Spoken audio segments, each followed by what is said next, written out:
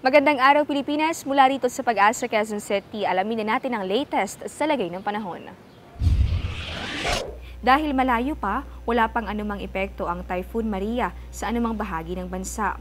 Bukas, araw ng Lunes, papasok ito sa Philippine Area of Responsibility at papangalan ng Gardo, ang ika-7 bagyo sa bansa ngayong taon. Ngayong araw na ito, habagat o southwest monsoon ang nagpapatuloy sa pag-iral sa kanlurang bahagi ng Luzon at Visayas. Dahil dito, ang Metro Manila, Western Visayas, Mimaropa, Bataan, Zambales, Batangas at ang Cavite makakaranas ng maulap na kalangitan at kalat-kalat na mga pag-ulan o pagkidlat at pagkulog. Pag-ingat sa posibleng pagbaha o kaya ay pagguho ng lupa. Para sa natitirang bahagi ng bansa, pangkalahatang maaliwalas na lagay ng panahon ang iiral.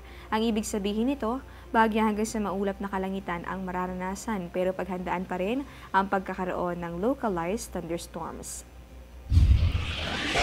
Isang malakas na bagyo ang nagbabantang pumasok sa Philippine Area of Responsibility bukas araw ng Lunes. Ano nga ba ang mga dapat gawing paghahanda? Narito ang ilang paalala. Kada taon, humigit kumulang sa 20 bagyo ang pumapasok sa Philippine Area of Responsibility. 8 hanggang 9 dito, tumatama sa lupa at nagdudulot ng mga storm surge, pagbaha at landslide.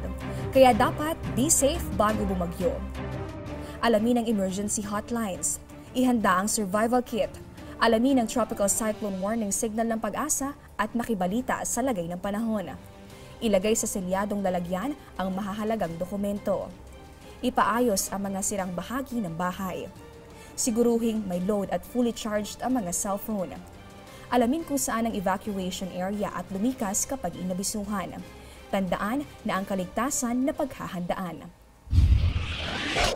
Yan muna ang latest sa ating ulat panahon. Mula rito sa Pag-asa, ito po ang Panahon TV kung saan walang pinipiling panahon ang pagbibigay impormasyon. Ako po si DZRH News. Magandang araw at mag-ingat po kayong lahat.